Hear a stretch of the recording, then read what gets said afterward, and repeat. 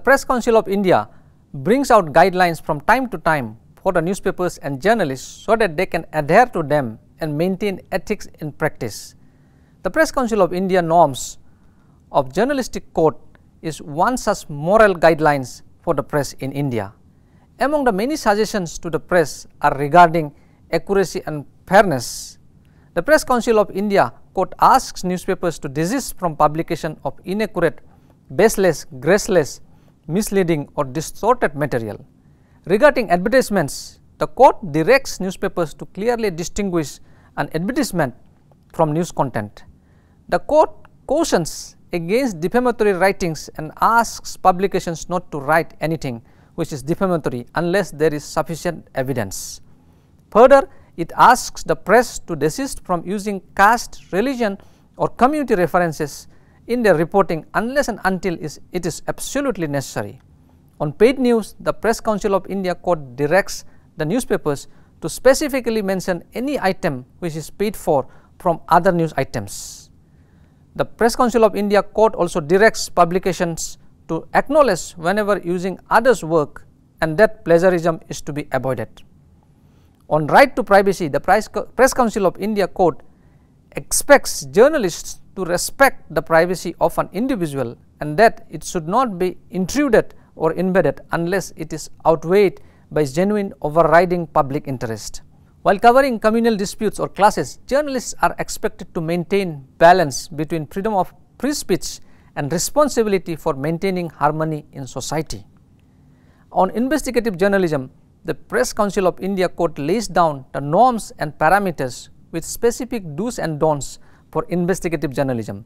The Press Council of India Code also calls for avoiding obscenity and vulgarity in newspapers. According to the Code, newspapers should not publish anything which is obscene, vulgar or offensive to public good taste.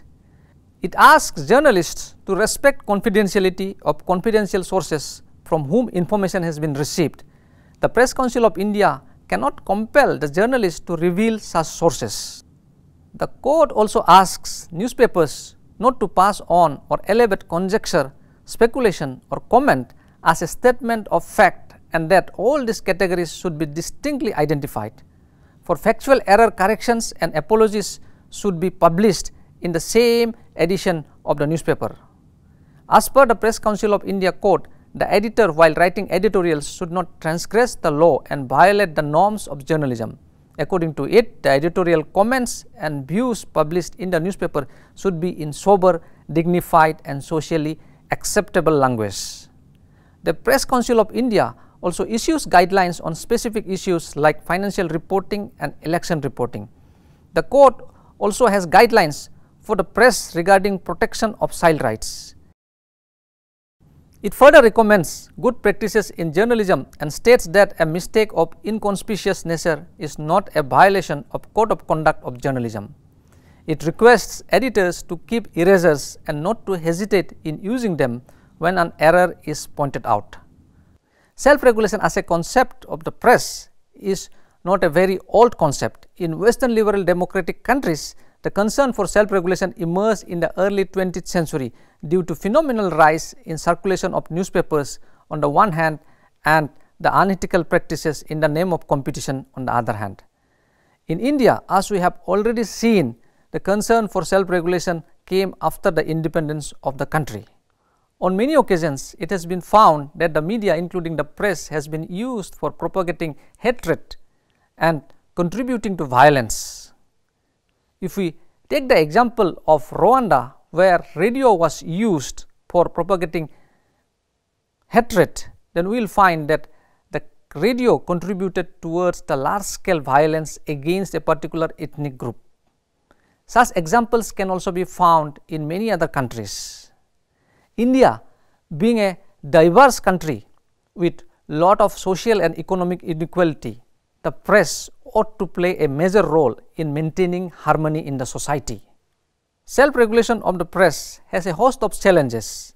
Among the various challenges includes the non-state actors. We have seen on various occasions how non-state actors try to enforce regulation over the press, and on many occasions they have also been found to indulge in physical violence for enforcing their regulation. Commercial interests on many occasions overrides journalistic principles. In the same way, personal interests might also override journalistic principles. In the same vein, executive challenges as the ones seen during the emergency when the Press Council Act was repealed and the Press Council of India was disbanded poses another challenge for press self-regulation in India. Even though such events are not regular, but still one has to remember those dark days so that those mistakes are not repeated. The existence of Press Council of India since its formation in 1966 shows that self-regulation is possible with strong ethical foundations of the press. New self-regulatory mechanisms are evolving for other media in India, and in those mechanisms we can see a reflection of the ways in which the Press Council of India works and the various guidelines of the Press Council of India. Here we have seen how the Press Council of India from time to time issues ethical guidelines and code of conduct for the press in India to deal with moral dilemmas on a daily basis. At the same time, we have also seen how the emerging self-regulatory mechanism in India is impacted by the work of the Press Council of India. At the same time, we also briefly saw the emergence of self-regulatory mechanism in India and in other parts of the world with the dangers to it. In this lecture, we have seen the setting up of the Press Council of India and the various challenges through which it had to go through. And at the same time, we have also seen the various functions that the Press Council of India carries out.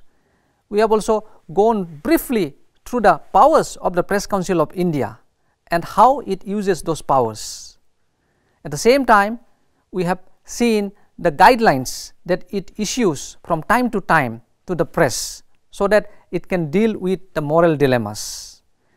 In this lecture, we also briefly discussed about the dangers that self-regulation encounters and how self-regulation is a constantly evolving phenomenon. And in India, the self-regulation mechanism which is evolving is impacted by the Press Council of India and its works. The lecture also touched upon the various guidelines issued by the Press Council of India from time to time with a focus on norms of journalistic code. The lecture further looked at the background of media self-regulation and the various dangers that media self-regulation encounters from time to time. Hope you enjoyed this lecture. See you. Thank you.